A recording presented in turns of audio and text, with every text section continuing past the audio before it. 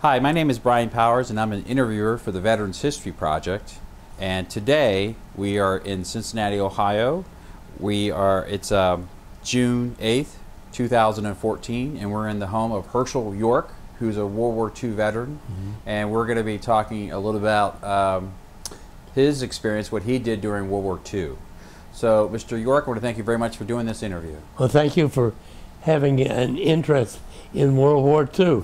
I can't talk to World War II at my dining room table without losing everybody at the table. No one wants to hear it, because unfortunately or fortunately, I wasn't a hero. But I enjoyed the 3 or 4 years when I was in my 20s. Well, you did some interesting things, I think, when you were in the service, and we're going to talk to that. But before we get into your time in the military, we want to get a little bit of background. So we always start out asking you, where were you born? I was born in Buffalo, New York, Memorial Hospital, on April 14th, 1922. And your parents, what did they do for a living? My father was a scrap iron dealer. He'd come as an immigrant, as a peddler, and built up into a good business that supported our family, sent us, the kids to college. Hard-working guy, nice guy. Did your mom work, or was she stay at home? She never worked. She got as far as 9th grade when her mother had twins, and it was her job then to come home and help her mother. She always missed not going any farther in school. So was she like older of a big family? Did she have a lot of younger brothers and sisters? She had an older brother and then younger sisters. But she was the oldest daughter and responsible to her mother and father, who were immigrants who really didn't know how to exist in the United States. So she was born in the U.S.? No, she was born in Europe. Okay. And her next sister was born in Europe. Well, how did your parents meet? They meet lived in the United States, I guess? Yeah. My father came here at 21, and there was a lady that he knew that was the same village that he came from in Russia, in the Ukraine. That was, he was from a town called Stavish. And his father-in-law was from Zachka. Anyhow, as he came to the United States, he knew that his friend, this girl that he knew back in Russia, had married this boy, and they were living in Buffalo. So she was running a boarding house, and she put him in the boarding house, and he met some of his buddies from Europe there. Oh, so how did your mother meet him then? Oh, what happened was, he seemed like a nice young guy. They wanted to marry him off. So they had any number of cousins and relatives, and that didn't work out. So he was living in there for about 2 or 3 years when this little girl, who now was about 17 or 18, suddenly came in the picture, and that's who he married. The youngest child, youngest daughter of the family. And did you have siblings? Yeah, but we're skipping a generation. Oh. I had an older sister who's now 96 years old, and a kid sister that isn't even 90 yet. She'll be 90 in August. Wow. No, in fact, my sister was interviewed by Mayo Brothers. They were looking for a gene. They wanted to know why our family lived so long. I don't know whether they liked them or liked the family, or wanted to find out why they hung around. But when they got finished with her interview, then she signed them on me and then my kid sister. This was a couple of years ago. We're still doing pretty well. Were they taking tissue samples? I don't know. Were they swabbing your cheek? No, I think they did. No, that's for something else. Did your parents, did they live into their 90s? Or my father lived to 89. My mother lived to 92. And my mother's younger brother just died last year. He was 11 years older than I was. He died at 101. You know, when you have the world by the ass, you don't have to worry. You just live long. So, okay, so your father, he comes to America. Did he even know any English when he came here? No. He had been to a Jewish type of school. Like, he knew the Talmud. In fact, he could read Hebrew, which is something that most of your young rabbis can't do. He could read Hebrew and be able to understand it. And I get, did your mom know any? No. So when they first met, could they even communicate? Oh yeah. Like if Tarzan could communicate with Jane, I'm sure that they could communicate together too. No. Pass the butter. No, that can happen. Okay, so you have a few siblings, but where were you? Were you the oldest, the youngest? You were the youngest. I was in the middle. You're in the middle. Okay. The only boy. So where'd you go to school? I went to PS 22 school in Buffalo, New York, which happened to be next door to our house. Oh. As a result, we knew the principal used to park her car in my father's garage when he went to work. And one day, I might have been about 3, maybe 3.5, and the principal walked by and said, "Little boy, would you like to go to school?" And I did. I made the mistake of saying yes. So now I'm in school at 3.5. And you know, you're not a leader at 3.5, you're a follower.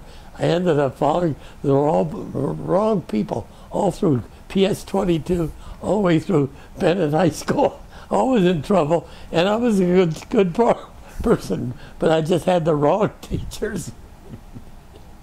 Where was the high school? Was that in walking distance too? You know, it was only a block and a half away. Bennett High School. So when Pearl Harbor got attacked, do you remember that day? What you were doing? Oh, I sure do. I had gone to the University of Buffalo, and my folks had promised if I did. Oh, wait a minute. How old were you when Pearl Harbor got attacked? 17. So had you already graduated high school? Yeah. How old were you when you graduated? 17. High school? Okay. So you were already in college. Were you your first semester? I had spent 2 years in college. Let's see, that Pearl Harbor was 41. Yeah. I was born in 22, so I'm 19 years old now.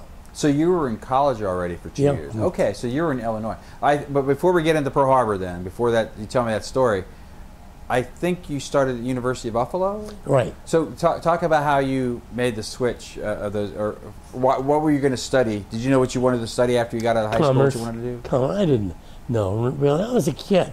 I didn't know. It would have been nice to be a brain surgeon, a lot of money in brain surgery. But my father was a businessman. I thought he wanted me to be a metallurgist, but I wasn't too good at sciences. In fact, I wasn't too good at anything at that time. He didn't want you to get into the scrap business, the scrap metal? Yeah, he didn't want me to. He figured that I should do something better. But, so you started at the University of Buffalo. Were you just taking general classes or something? Commerce. Knew how to do a balance sheet and things like that. So, in fact, the first year, Tom Watson came to school from IBM up the road, I think it was in Rochester, and to lecture a freshman class. He was just starting off too, and we were too. But that was the education we got. He was looking for people to join IBM? No. And you were like, what Yeah, what is what's that? the future of that? Yeah. There's no future in there, that's right. So why the University of Illinois? Is there a story why you... Yeah, my folks had promised me that if I did well, they could go to college. Because going to college at University of Buffalo was like being in high school. So they promised. So I applied to Penn State, and I was accepted. My friends knew that I was leaving town to go away to college at Penn State. They decided to have a party for me and a party for a kid that I knew who was going to Illinois. And you know, you talk about love, the love that a mother might have for a child, or a father can have for her daughter. The greatest love in the world is the love that one drunk will have for another. And as we're leaving the party, this kid says, "Herschel, why don't you come to Illinois with me?" And I never really thought of it. I just wanted to get away from Buffalo. He said, "Come to Illinois," and that's what happened. So we get to Illinois, and he's got a place to live. There was a new dormitory that had opened, and he went right there. And then I said to myself, "I wonder where I'm going to sleep tonight." And he said, "Well, let's go up and down the campus, and let's see if we can find a place for you." So we finally come to this big building, said Newman Hall. We'll walk in. "Do you have any rooms?" "Oh, yeah." Turned out it was run by the Newman Association, big Catholic association, and I have a nice room there. But I wasn't too happy. There was no life. It was like living in a hotel. And there was a dining room downstairs. It was right on campus. I was having coffee one morning. This guy comes in. He was in advanced ROTC. He looked like General Eisenhower. Really good. And he said, "Would you mind if I sat down there?" I was so impressed. I said, "No." So we're talking and talking. And finally I said, he has to go to class. He said, I have to go to class. I said, "Well, what's your name?" He said, "My name is Bill Goldstein." I said, "Are you Jewish?" He said, "Yeah, why?" I said, "I'm Jewish." He said, "Well, what are you doing at Newman Hall?" So I couldn't find a place to live. Newman Hall is a big Catholic organization. So why don't you come to my fraternity house, and maybe you'll enjoy the boys. So that next weekend, I go to the fraternity house, and I joined. Now, as I joined, he said, "Do you have any other friends?" I said, "Yeah, I've got this friend that lives down in the dormitory." He said, "Let's invite him next week." So we invite him next week. And as we go upstairs, after eating brunch, he's starting to convince him to become a Tau Epsilon Phi, a TEP. But he's not listening. He's standing right near the radio. He said, "Are you interested to live in our fraternity?" He said, "No, don't you hear what's going on the radio?" So what's going on? The Japanese just attacked Pearl Harbor. Pearl Harbor, where is that? I said, "I think it's in New Jersey." But turned out that he ended up enlisting and being a bombardier on a B-24. And I ran into him in Kansas City years later as he was getting ready to go overseas. He ended up as a prisoner of war, and that would be an interesting story to interview him. Yeah. Is he still around? He's still around. He's living in just outside of Palm Beach in Florida. Okay. And in fact, I'll show you the articles. That it was very interesting. Yeah. So Pearl Harbor happens. Did you just decide you're going to sign up at that point, or? Oh yeah, because the next day, when Roosevelt talking about the war and so forth, the draft now was changed from 21 down to 18, and we had to do something immediately. And you're 19 at this point. Yeah. So I joined the reserves. So what did you just go in town there and near the university? Was there something set up? From the university, there was a bus that would take you down to Chanute Field, which is at Rantoul, Illinois, where I signed up. And I noticed that they were checking people's eyes without glasses. And I knew that I couldn't see the big E without... and I knew I wasn't going to be able to get in the reserve.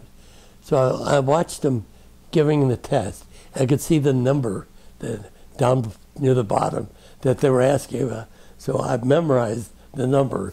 And as soon as my term came up, I rattled all those numbers. They said, "You're in." But I don't know what would have happened to me if I didn't pass the test. Probably would have been drafted. So with the reserves, what happens then? What are you doing? Well, in the the reserves, they said that they wouldn't call us until after we graduated. And by this time, this was the beginning of my senior year. But no sooner did we get into the reserves, the war wasn't going too well, and they were calling the reserves in. They called the sophomores in and the juniors, and they saved the freshmen because they were so young, and the seniors who were about to graduate. But we were the last ones to be called. But I was called 7 weeks into my senior year. But I had enough time in my senior year, if the professors liked us, to graduate. So the day I was leaving school, I had to take a 10-minute quiz because they had nothing to mark us passing against or for. So I had to take this little exam, and it was either pass it or fail it. And if I failed it, I wouldn't be in the reserves. Then I would have been sent. I wouldn't have gotten finished with the reserve, whatever. Mm-hmm. But I ended up being sent to Scottsfield, Illinois. And when was that? That was what That year? was What month do you think? This was March. This was February of 43. Okay. I was supposed to graduate in June of 43. I got there just halfway through the senior year. And what was I going to tell you? Well, you mentioned Scott Field. Oh, yeah. Scottsfield took us a month to get our uniform, so they didn't know how to treat us. More like guests rather than soldiers. Oh, so you arrived there. Yeah. Well, this is just outside St. Louis, right? Yeah, that's right. And we were treated as guests. They couldn't give us any detail or anything, so we were very demanding until the uniforms came. There was a complete shift in attitude. And where were they putting you up at? In the barracks. Yeah. But no uniforms. But when they came, then we were really in this. So they got even with us. Details all along. Postal police, kitchen police. What kind of stuff were they making you do once you got those uniforms? Everything. Work in the kitchen. But again, learning how to live with the life that has been thrown to you. You get the garbage detail. No, what's that? You get dirty, but they leave you alone. Well, how much? How long did, or how much of a challenge was it to adapt to military culture? It's impossible. There's nothing more sophisticated than a college senior. And now, as a dog face, there was a hell of a lot of things to learn to live with, and you learn to live. So, you're doing kitchen detail. Were you getting trained to do something? No. No. In fact, the PFC was in charge of the detail that would send us to the KPs. I didn't know what to call him. He was a private first class. I was only private. You learn to respect the others. So how long were you there doing that? Until we got the uniforms, probably towards the middle of April. We immediately shipped, about after a week we got the uniform, shipped to Keesler Field, Mississippi for basic training. Everybody else was being sent in the Army Air Corps to basic training in Miami Beach. They were all in the hotels. It was a beautiful basic training to march up and down. But not you. Well, we were leaving St. Louis, and somehow we passed through Cincinnati. I didn't know anything about Cincinnati at the time, being from Buffalo and University of Illinois. But I think we ended up in the Southern Railroad that was run by Cincinnati. So they probably tried to run as many of their tracks, these Cincinnati tracks, the southern tracks, and we came by we went east from St. Louis, east straight on this side of the Mississippi, passed through Memphis, and it sounded like we're heading for Florida, going straight to Florida. And we ended up in Florida, right at the border of Alabama and Florida, when all of a sudden the train turned right. We're not going to Florida, we're not going to Miami Beach. And we ended up in Mississippi, Keesler Field, which was hell. Marched in sand 6 days a week, and all details the rest. Never got out of the base. Never saw Mississippi. I understand it was beautiful. And I guess it was starting to get pretty hot that time of year. No, it wasn't. There was a lot of disease. I forget what it was, but it wasn't. This was May and June. It wasn't hot in Mississippi yet? No, not yet. But it wasn't enjoyable. I guess you were getting eaten up maybe by insects? It could have been. Something was eating us. But then we were finished with basic training, and now we're going north.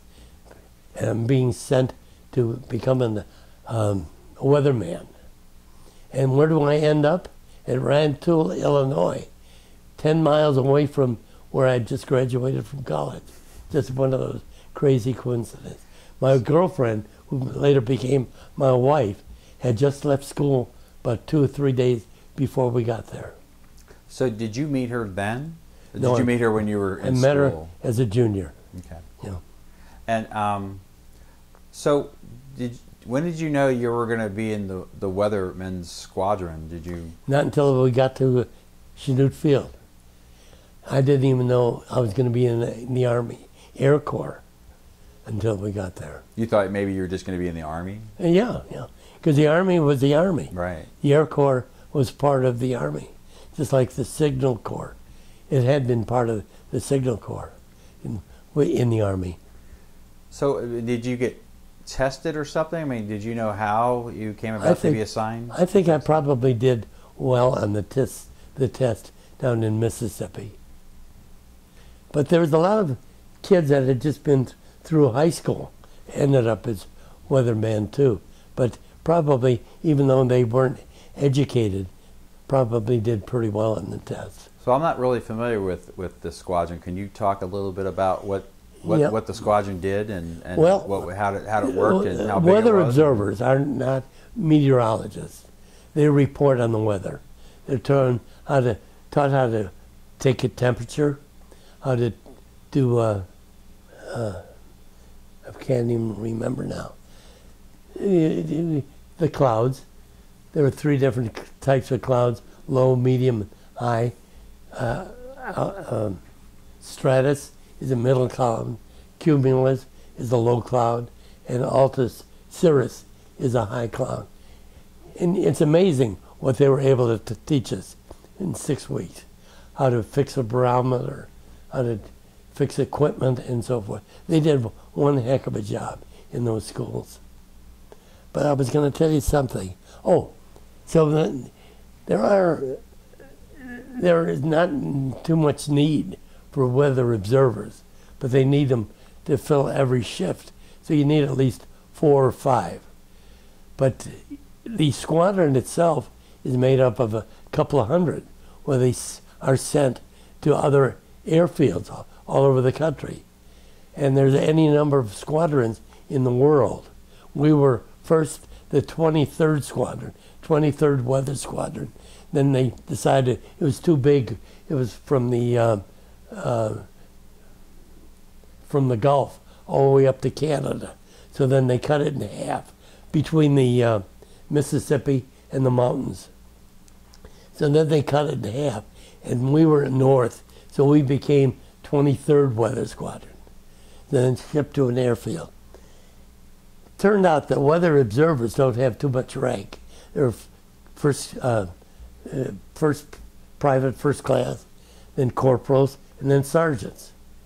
And when it comes to detail, there was always the people that were flying, like sergeants, could be buck sergeants, staff sergeants, tech sergeants, master sergeants, and they have no duties. They're just waiting to go someplace. So they would look for people to work as KPs, and all these flying sergeants had enough rank to keep from going into a kitchen for kitchen duty. So where do they look for the people in the kitchen? The privates or the corporals or the little sergeants, because they have no rank. All of a sudden, there was no one to run the control tower. There was no one to run the weather station, because they were all doing KP.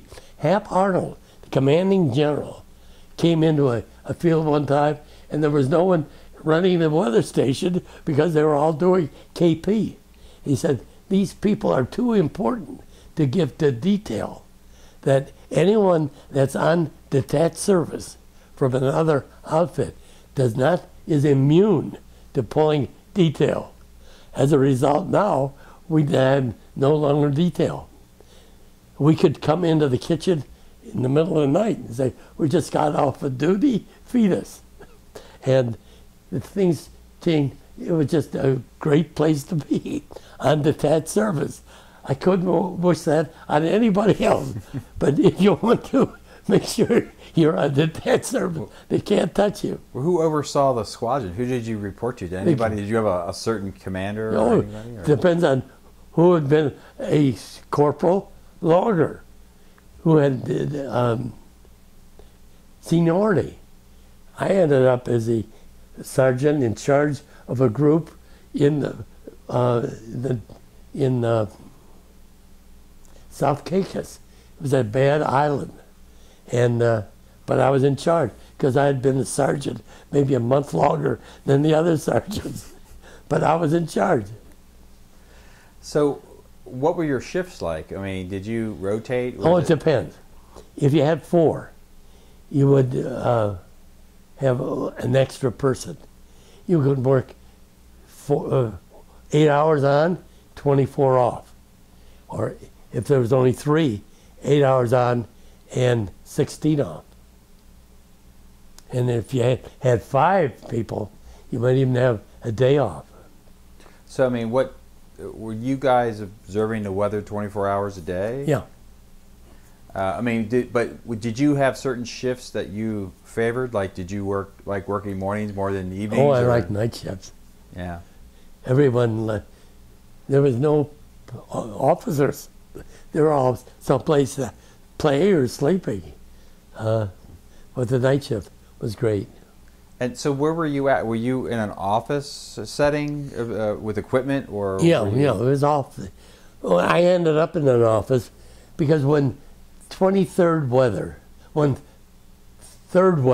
was broken up to 23rd weather, the commanding officer was a colonel, and he had always been near a Army airfield, and all of a sudden now he's in an office building in Kansas City.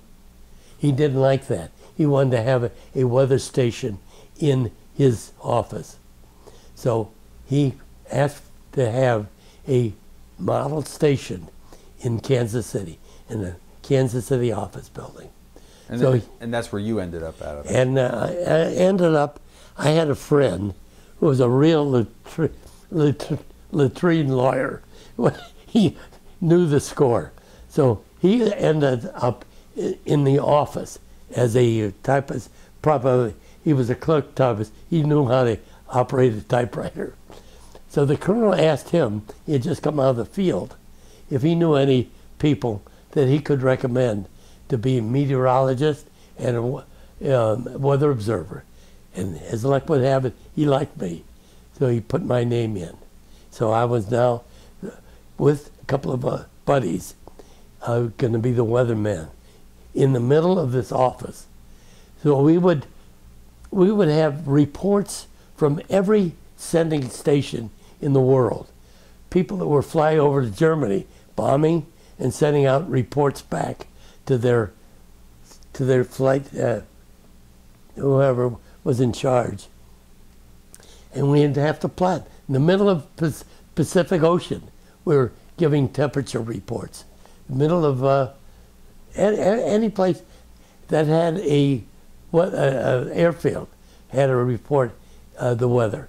And we were plotting it. We were plotting, and then the meteorologist would then put the isobars and the isotherms, and then determine how the weather condition would be.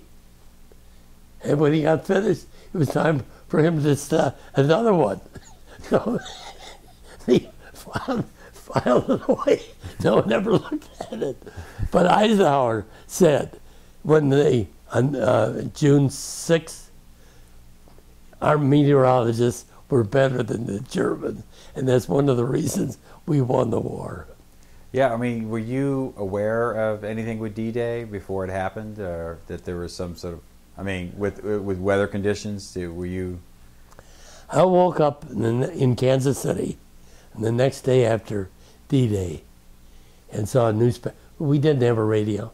Lived in a hotel, cheap hotel, $1 a day, at the Southland Hotel.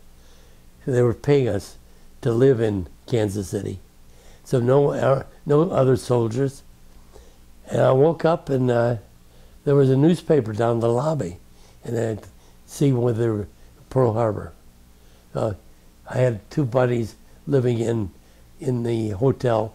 I remember knocking on the door to tell them that it had happened the day before, but we didn't know. Yeah. So were you in Kansas City for most of your, as a weatherman? No, I was in the field for about a year. Around a very interesting field one that had pursuit ships. I forget what number they were, but they were all engine, really ugly looking thing. And this was an experiment. It was all camouflaged. The control tower looked like a big silo. Pilots would be flying over looking for the airfield. They couldn't find it. They would see a farm with cows, and grazing in the middle where they couldn't get near the runway. And that was one of the fields. Thunderbolts. So I was there for a few months, moved to Fort Riley, Kansas, where the generals used to fly into a field called Marshall Field, just like the store. I was there for a while, and a couple of. When you were so after you left out of Illinois, you were being moved around to different airfields. Yeah, Topeka, Kansas. Another, can't remember, Mitchell, South Dakota. All different fields. Was it your whole group? All you guys stayed together, or did you get reassigned? Always on detached service. In fact, when I was at Mitchell, South Dakota, they were getting ready to send a group of pilots, B-24s, to Europe. They ended up bombing Germany. A lot of them didn't come back. Oh. And I had a group at Mitchell, South Dakota, run by a Captain Fleming, Jimmy Stewart, who was a captain at Topeka. Either Topeka or Sioux City, I can't remember. He had a squadron, and there was two other squadrons, and they were all supposed to fly from the Midwest all the way down to South America, and then fly across together in squadron. Well, I'm in Mitchell, South Dakota with Fleming's outfit. By this time, the other three squadrons had flown down there, and they're waiting for them to come. They were waiting for the group from Mitchell, South Dakota to get there, and I'm in charge of the weather, the daytime, and I have to pick how. Oh, it was easy to determine the temperature and the barometer, but I had no way to measure the clouds. You could measure the clouds at night with shining up a light and catching the angle, but I had no way to do that. So I am estimating the cloud height. And there's a question of IFR and CFR. CFR is contact flight rules, and IFR instruments. And there has to be a certain height.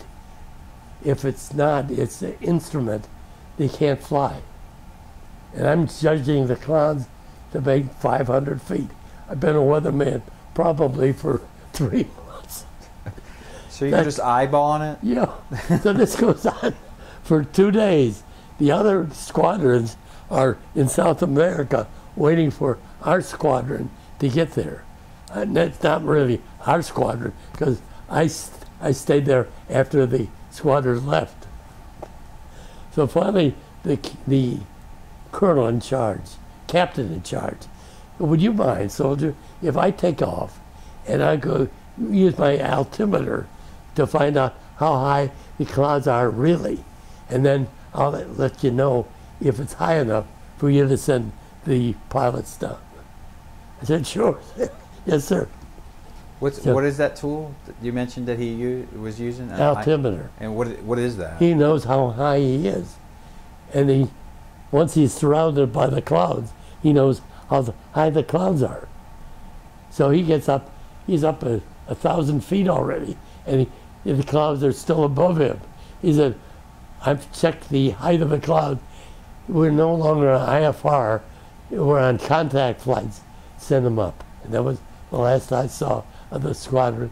They took off and they went down to Biloxi. There's a point where South America and Africa are real close together. Mm-hmm. And that's the point that they were going to fly the whole group over. And once they got there, fly north to London or England. Right. When they saw. So this was probably, trying to think of when this could have been. This was probably September of 43. Okay. And they got it over in time. Because I had been in the field then. I didn't get down to Kansas City until April of 44. So when you're in the field, what is your working environment like? Where are you at? We're at an airport. Yeah. And were you like working up in the tower, like what we think of as like a tower, like? No, that would be the tower people. Where are you, like in a hangar or something? No. Have you ever been to Lunken? Yeah. Yeah, a place like that. Okay. Yeah. No dining room, but. Right. No sky gallery. Yeah, that's right. Yeah. Yeah. But I had been a weatherman. This is September. I had been a weatherman for about 3 months, and the life and death of these guys were waiting for me to tell them that it was high enough to. But what's that? Protect your. I forget what they were initials, but I had nothing to gain by saying that the clouds were high enough, so they were too low to take off. That was a responsibility that I had. So the people like me spread out in the whole army. It's really surprising we won the war. Well, so did you work at basically you had a lot of aircraft flying off the fields? Like when the squadron was leaving. Yeah. Yeah, they were practicing, but once they left, there's nothing to do. So then I got shipped out. So how long were you in Kansas City? Well, at that when you see, this was 23rd. Yeah. The third weather. Once it became 23rd weather, I was in Kansas City. Okay. And that's when was that? When did you arrive in Kansas City? April of 43. April of 44. Okay. Yeah. Went in 43. April of 44. And how long were you in Kansas City? Well, my mother-in-law, I had asked permission to marry the daughter. When I got to Kansas City, I figured I could be there for maybe 3 or 4 months. Yeah, well, let's just talk about that a little bit. So you met your wife when you were in college. Yeah, right. And then you kept in touch? Yeah, she took my pin. We were pinned for my fraternity pin. That was 42. And she went to a different college than you? No. She went to the same college? For Illinois. Yeah. Now, I was pulled out of school in 43. In the late 43, I'm keeping the squadron on the ground as a weatherman. Mm-hmm. In 44, I'm now transferred to Kansas City, at which time I think I'm going to be there for a while. I was there until from April of 44 until they dropped the bomb in August of 45. So that's when you decide that you should get married? Yeah. So, you know, your wife, she's from Cincinnati. Where and when, how did you get married, or did you get a leave of absence, or how? I tried to get a furlough, but they couldn't give me a furlough. They wouldn't guarantee a furlough. So I figured if we could get married during a holiday, I'd be able to trade a couple of shifts, and that's what happened. So July 4th, 1944, 70 years ago, was the day that we were going to get married. So your anniversary's coming up. 70 years, yeah. Mm-hmm. So where did you get married? We got married in a hotel where it was a place like the Regency. Had a dining room downstairs. But did you get married in Cincinnati, or did you get married? No, in Kansas City. She came to you? Yeah. Yeah, and we figured it would be more flexible that way. We were going to get married in January of that year, but I couldn't get any time off. Did she stay in Kansas City after you guys got married? Yeah. She stayed in that hotel with you? Different hotel next door. And let me tell you something. Being Jewish, we wanted to have a rabbi to marry us. So I called a temple in Kansas City. I said, we belong to a Reformed temple in Buffalo, New York. I'm marrying a girl who is more Orthodox than I am. But I would like if you could send the rabbi over to the hotel to marry us on the 4th of July.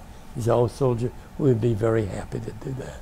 In the meantime, my father-in-law there was a restriction on being able to get good whiskey and good wine, and we were going to have a big wedding in Cincinnati, but it didn't materialize.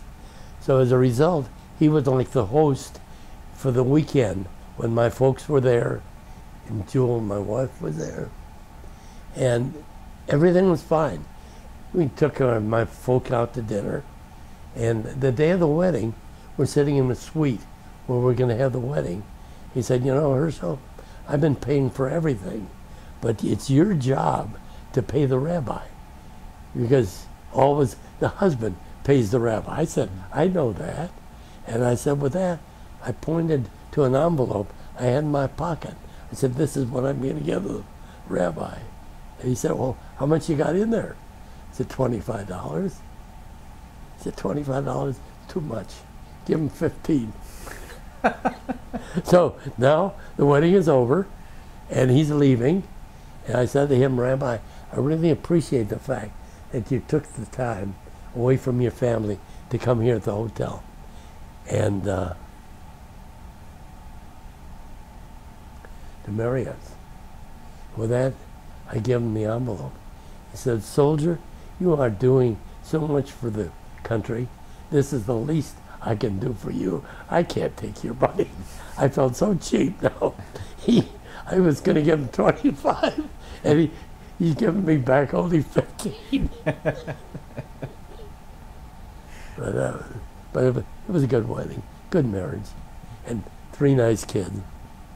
And so you were in Kansas City, so you were just sort of based there? At a big building. The funny thing is, we came back to Kansas City years later at a Rotary convention, couldn't find the hotel. It was a Porter building. It was uptown Kansas City, a little bit north of the railroad station. Just, you come out of a park, There was this big hotel, big building. Where's the Porter building? Nothing. Turned out that the veterans, the VFW, had bought the building, and that was in headquarters for the VFW now. Ah. And that's the building I was stationed in. So in Kansas City, the whole time you're in Kansas City, you're at a hotel that the government paid for? Well, they, there's basic prices and then a little bit better prices. Yeah. So they were giving it rations and quarters, maybe $2 a day for meals. Was there military housing? Was that an option for you that you chose out of, or there just wasn't? No, an there option? wasn't. I could have stayed at a boarding house. It was up to me to find a place for us to live. So was there not a base there in Kansas City? No, there were in Kansas. I forget, like Fort Leonard Wood. Yeah. Yeah, but that. And also where you at? There Royally. wasn't a base. So you were working at a building. Where you were working at. That wasn't a military building. No, it was a civilian building, and in fact there was a FM studio down there. So why were you guys based in Kansas City? Because the middle of the country or something? Why there? Well, the colonel picked up a place where he wanted to have his headquarters. But as I said before, he felt lonely not having a weather station or being able to forecast. I think he had been an enlisted man to begin with, and he just missed the fact that there was no weather station, no Army pilots. What was he doing there? What was his? He was a boss. I don't know. Was there an Army base there though? No. His headquarters. He was able to pick. Why was his headquarters there? Was he? Because it was him. They asked him when they broke up the third weather, going from the Gulf all the way up to Canada. Okay. Where maybe it was his hometown. I don't know, but he was in the Porter building. Okay. But then after the war, June. I'm not sure of my dates, but the war is over. Well, the bomb dropped in August of '45. Yeah. And that's what... Oh, I know what happened. After D-Day, the war was kind of coming to an end. There was a new project after D-Day, sending the people that had been fighting in Europe to Miami to get a 2-week furlough and then being sent to Asia. Mm-hmm. So that was they didn't need the facilities in the Midwest anymore, because they didn't need any more planes in Europe. Right. So that's when they decided to close our base, because they were paying rent to a civilian or whatever it was. And there's so many empty Army camps. They were going to send us to Colorado Springs, where they were going to build the Air Force Academy. I couldn't afford to leave Kansas City because I wasn't getting paid for rations and quarters anymore. I figured I would volunteer for overseas duty. I didn't want to go to Asia. Well, did you think possibly you were maybe one of those lucky guys who might be part of the invasion of Japan? Yeah. I mean, did you think that was? Yeah. That 45. That was sort of like what everybody was thinking. That didn't interest me. So I figured Alaska would be nice. So I volunteered for Alaska, and I said I'm leaving 23rd weather, and I'm gonna go someplace else. So I didn't get to Alaska, but I was sent down to 9th weather, based in West Palm Beach, Florida. So I got there. So I'm was that where the weather's sunny every day? Just the forecast is the same? Something like that. I didn't have to forecast. It just temperature and the clouds were non-existent. So now instead of being sent to Alaska, would you like some of your beer? I'm okay. I'm sorry. instead of being stationed in Alaska, I'm stationed in the Caribbean. And I'm in a barracks no, I can't remember where I am, but they said the colonel of 9th Weather is going to interview you, and he's going to ask you where you'd like to be stationed. Don't be a wise guy and say you'd like to be stationed in Miami or Palm Beach, but come up with someplace. And don't say you want to be stationed in, I forget the name of the town now, the French Guiana, because that was an old prison camp, French prison camp. You don't want to be stationed there. But come up with a station like Puerto Rico and stuff like that. So now I'm at the interview. He said, "Soldier, where would you like to be stationed?" And I said, "Gee, I'm thinking where I'd like to be stationed." And I said, "You know, we never had a honeymoon.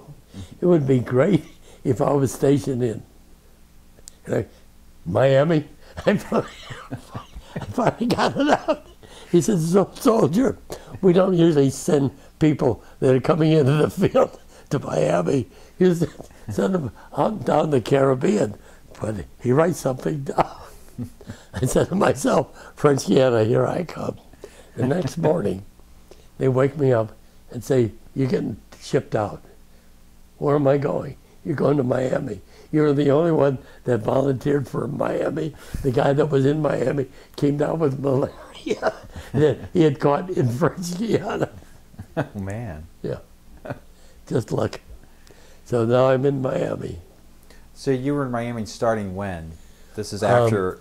the first day I was in a barracks before I called my wife to tell her where I was. And it was the Churchill Down, the big race. Yeah, oh, okay, Kentucky Derby. The Kentucky Derby. First Saturday of May. Yeah, that's when I got to Miami. So in 45, that's in 45. That's right. So is that where you were when you heard about the atomic bomb being dropped? Yeah.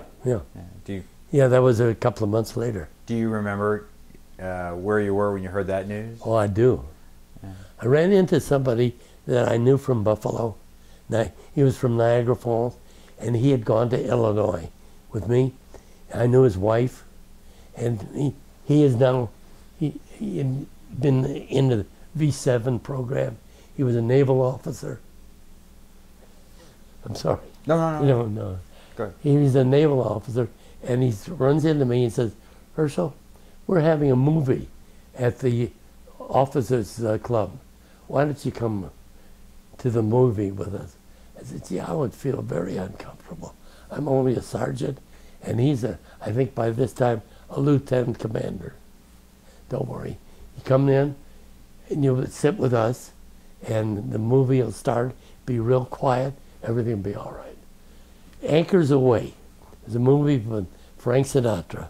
They're playing the movie.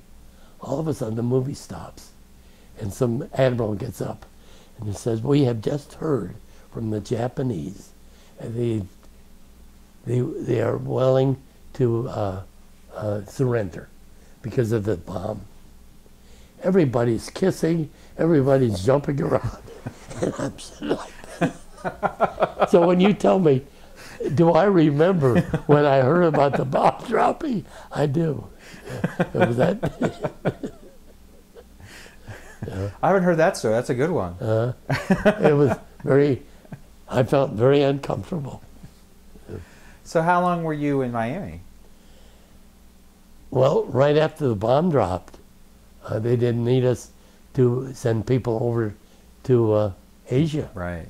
So as a result, they weren't bringing anybody back from Europe. So now this is October. They dropped the bomb in August, October. I'm being sent overseas. On the plane that my buddy Gilbert Bossy III and I were both weather observers, were getting sent to St. Croix. On the plane, we have to stop in Puerto Rico. On the plane, there's a couple of dozen Puerto Rican girls who are WAC. WAC? Yeah, sure. Yeah. and they were getting out of the service on points. They're coming home, and we're going overseas to St. Croix by way of Puerto Rico. Mm-hmm. So we were at an Air Corps base. It was called Brinquin Field. It later became Ramey. It was on the far side, on the west side of Puerto Rico. So we were there for a while trying to get transportation, a flight to St. Croix. We were there a couple of days, and there was no flights. So they finally decided to put us on a plane to San Juan, where we'll catch a boat to St. Croix, and that's what happened. But when we get to an army base, I can't remember the name, in Puerto Rico, they try to give us a detail, because we're sergeants, and the soldiers, Puerto Rican soldiers, are trying to put us on detail. And we kept on telling them, Hap Arnold, who was in charge of the Army Air Corps, said that weather observers who are on detached service don't have to pull detail. And they say, no, you have to pull detail, but we don't have. So our detail was to take the ants out of the sugar. So that was our job. That could be a big job down in Puerto Rico. Right? Oh, that's right. And I said to the cooks, we don't have to do this. We don't. I'll tell you what we'll do. We'll cook, and you peel potatoes. But they wouldn't do it. So a couple of days later, we're on a boat to St. Croix. On the boat, Bossy and myself, the only two Caucasians on the boat, are asked to join the captain for lunch. The captain, and it was a beautiful. It was a little small little boat, but there's probably 2 or 3 other officers, and they were really treated like we were on a cruise. And we got as far as St. Thomas, where we overnight at a naval base, and then the next day we go to St. Croix.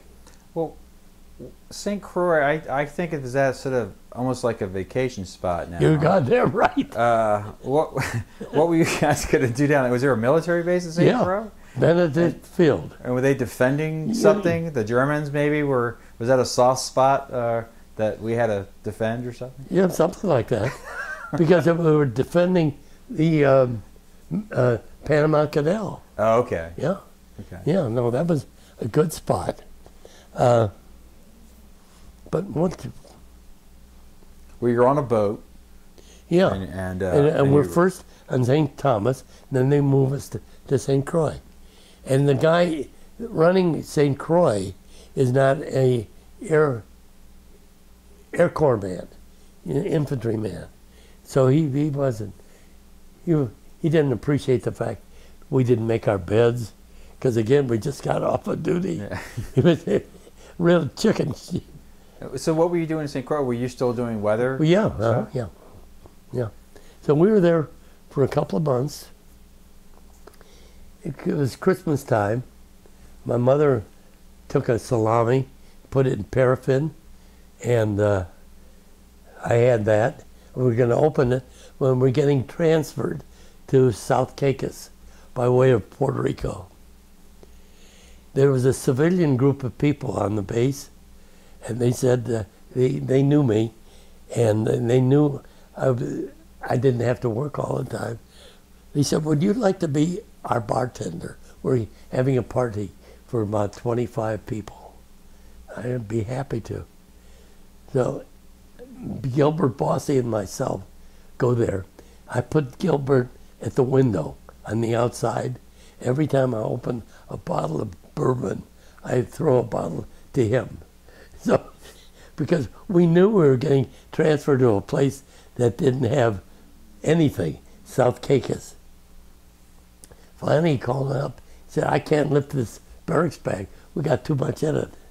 So I said to the lady, I have to go back on duty now So I'm happy to help you, but I have to go to war. So she thanked us profusely. We carry the barracks bag back to the barracks, and we know that we're going to get transferred the next day or so. A plane comes by going to Puerto Rico, and now this is New Year's Eve. So now we have this big bag of whiskey and the salami, and there's a sign that says baggage checked here. So we don't want to take it into the barracks. They had a big army camp, we get in trouble. So let's check the bag here.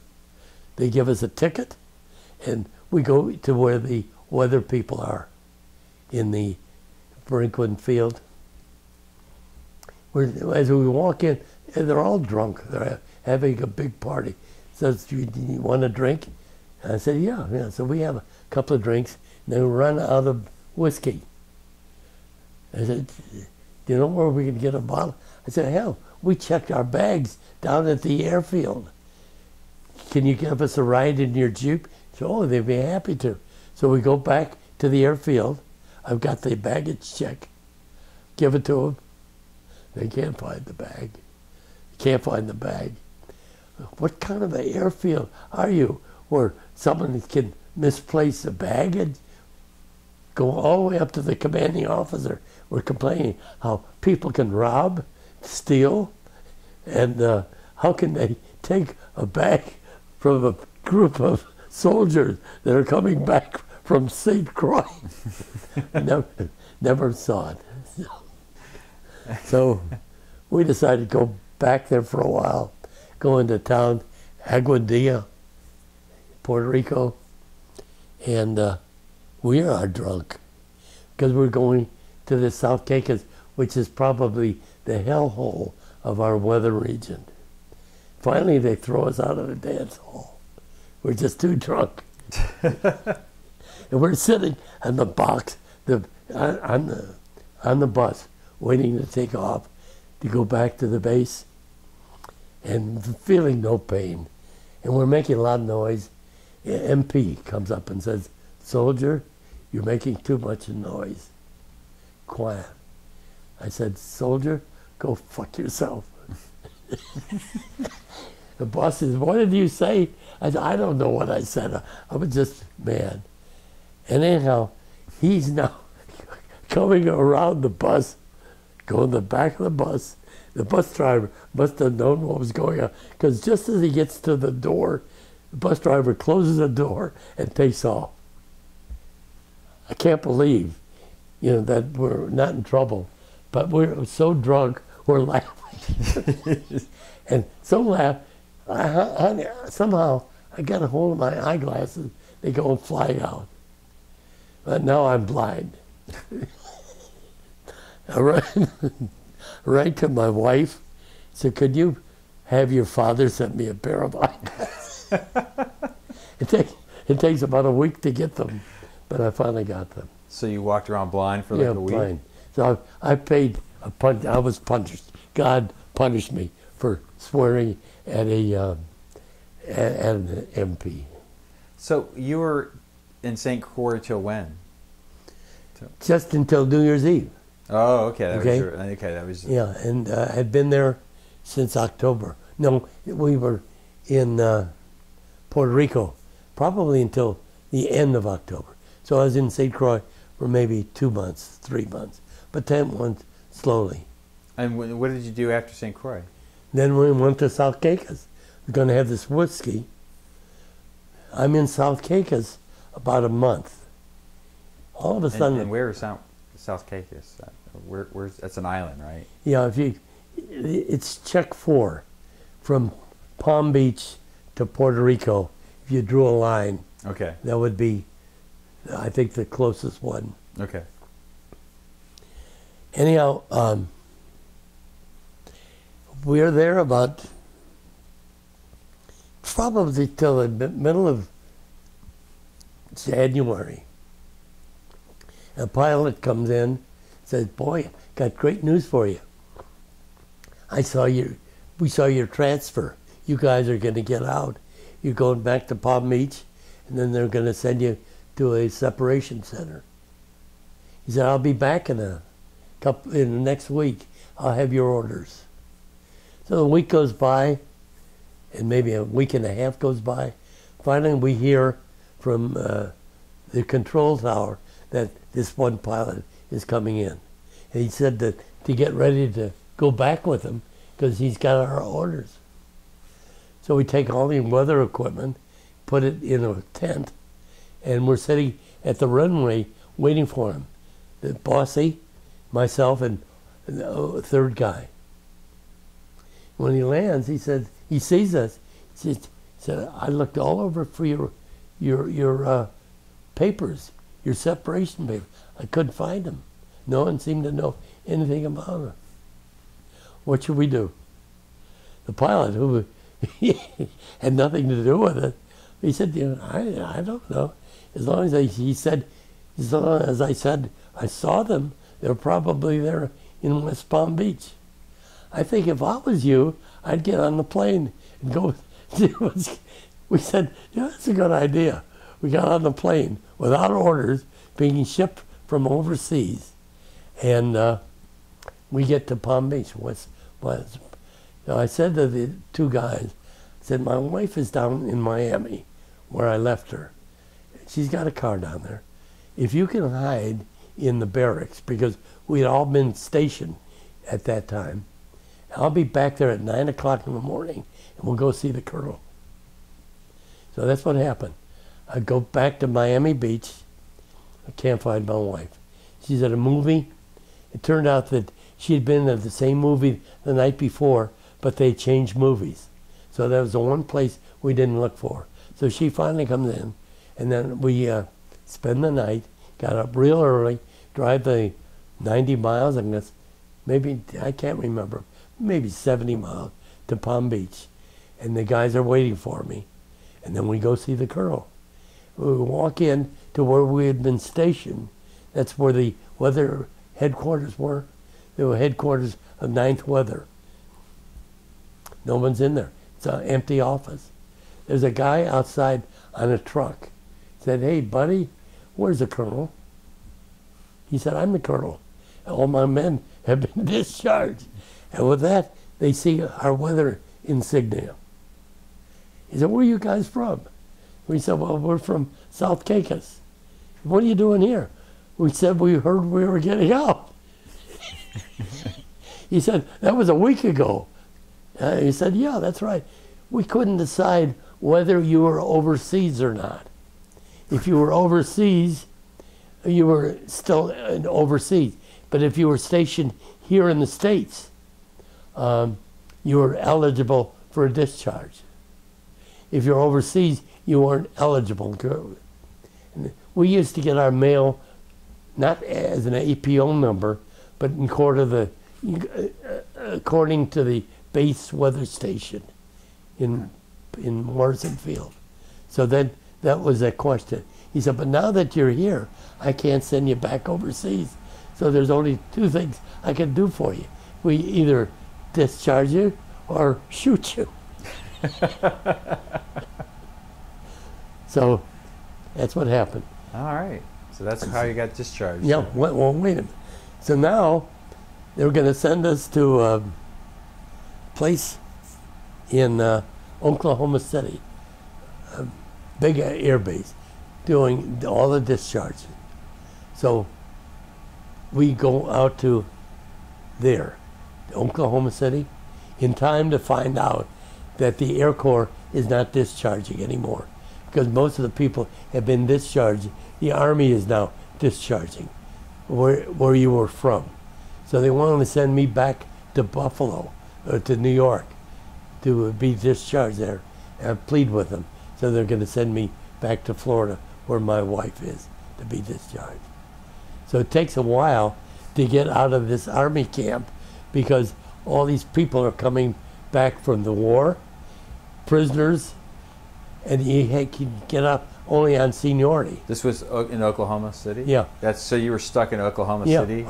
Until. And all these guys are coming in? Yeah, prisoners. Yeah. I remember one night waking up with a monkey was waking me up. prisoner had brought his pet monkey. Wow, he had a monkey while he was a prisoner? Yeah. Wow. I guess you didn't interact with many of those prisoners. No. Yeah. We stuck with ourselves. We always realized that we weren't really soldiers, but our time was up. So you got discharged in Miami? No. They sent me to Blanding in Tampa or Jacksonville. Okay. Got there. So when you got discharged, what did you know what you wanted to do next? You're out of the service? I wanted to go see my wife in Miami. Yeah. And I was there until we left Miami April 1st. So I must have been discharged the beginning of March. And did you, I just kind of want to talk a little bit, then we're going to finish the interview, but what did you do after the war? What did you end up, did you know what you wanted to do, and what did you end up doing? Well, it so happened we had the apartment in Florida where I'd been stationed. Let me blow my nose. No, I forgot. Would you just hand me that? Go ahead and keep talking, and I'll get Yeah. It just so happened, thanks, my wife's brother had met a girl in Miami, and they decided to get married.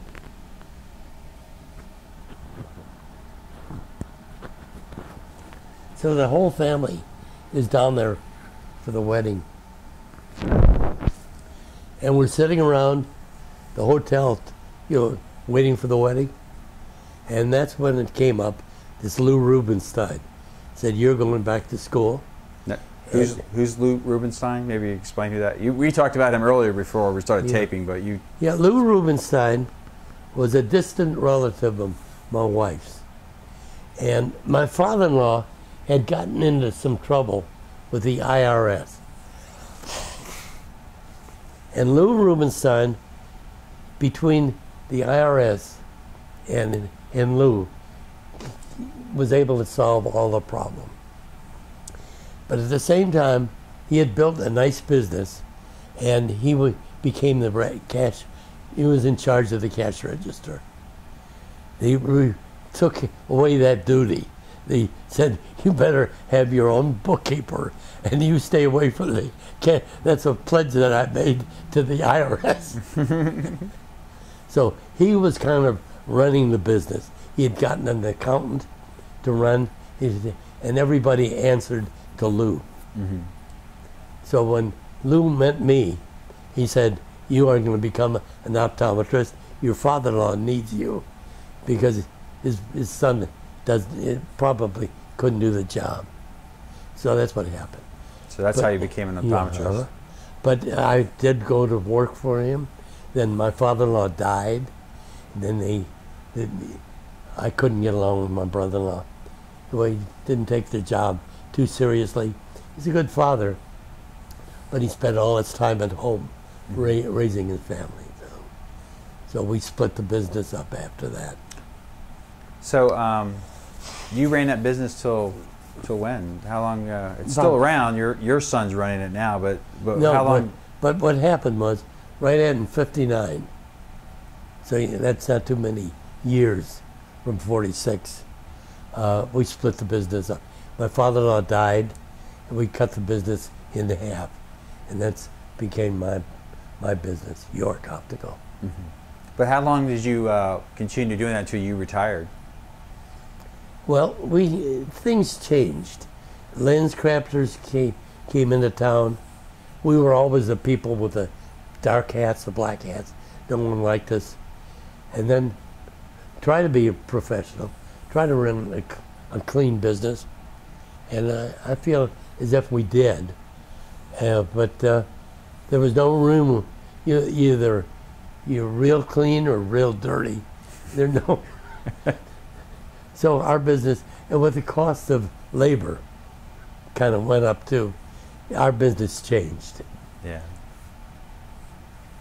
And but it lasted 20 years after that. Well, I just got one final question, since we're getting close to out of time here. Did you apply any of your military training to your profession as an optometrist, or did you find anything of any use from your time in the military to your profession after your service? Well, I learned again what's important. And when I was going to school, I told you I had a hell of a time staying in college. When I graduated from optometry school, graduated cum laude, the Honor Society. So I think I learned a lot about life in the Army, even though I won't admit it. But there was a hell of a difference between going to school after the war, after being a soldier, and before. Well, great. Well, I want to thank you. Unless you have any final thoughts you want to say, got No. anything? No, I just, here's a picture of me as a soldier. I've got my uniform in the closet Oh, upstairs. you still got it. But I can show you my shirt. I can show you where the weather observers thing is. Yeah, we'll have to take a look at that. All right. Well, anyways, I just want to thank you very much for letting us interview you about your time in the service. No, So thank you very much. But really, you thank the people that are buried in Normandy, because I can't say I wish it was me, and I'm sure that they're saying they wished they were me too. But it was a good war. There'll never be another war like that. We're lucky to win it.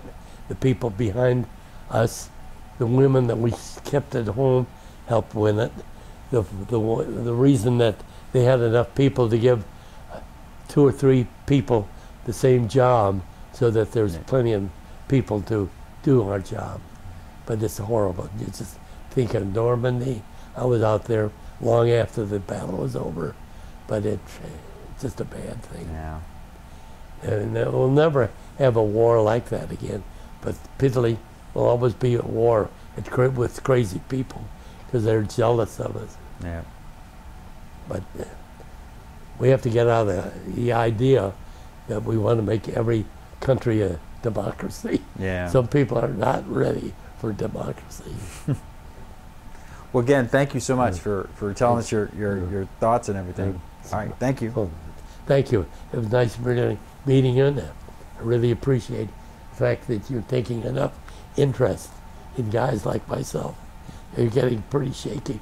But we have a mess of them here. But we don't have as many as we had last year. We've lost a lot of good pilots. Yeah. But we do have a couple of 24 pilots here. Oh, cool. All right, well, got to get to those guys. Mm-hmm. Okay. Well, thank you. So thank you.